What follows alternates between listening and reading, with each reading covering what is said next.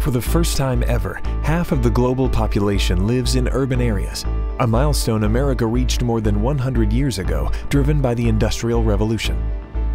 However, since the 1950s, we have seen many of our cities suffer. Looking at Baltimore as an example, booms in commerce and the arts have in large part been superseded by economic decline, high violent crime rates, and class stratification. A loss of manufacturing jobs also fueled urban flight from the city, which has lost 1/3 of its population. And the viability of remaining employment opportunities depends on other uncertain resources, like transportation, education, nutritious food, and neighborhood and housing stability. Today, approximately 40,000 Baltimore homes have been abandoned, and the poverty rate stands at 19.2%. And Baltimore is not alone, as other northeastern and midwestern Rust Belt cities face similar challenges. For example, Philadelphia and Detroit's poverty rates are about 28% and 36% respectively.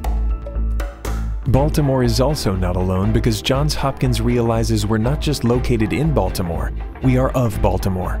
As noted by the university's first president, Daniel Coit Gilman, the future of our institution is inextricably intertwined with that of the city in which we were founded.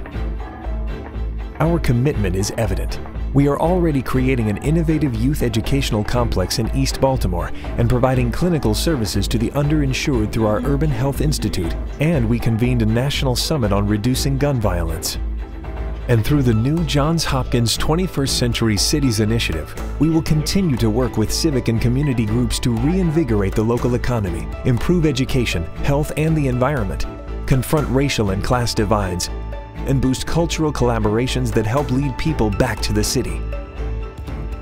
And we'll share knowledge, helping other cities apply what we learn here and learning what works for them. This institute will be one of the most multidisciplinary endeavors in our university's history, merging our expertise in business, medicine, nursing, public health and education, along with music and the arts, the humanities and engineering. We know the stakes are high, but our combined efforts will serve not only to envision a better life for city residents, but help bring it to fruition in Baltimore and across the United States.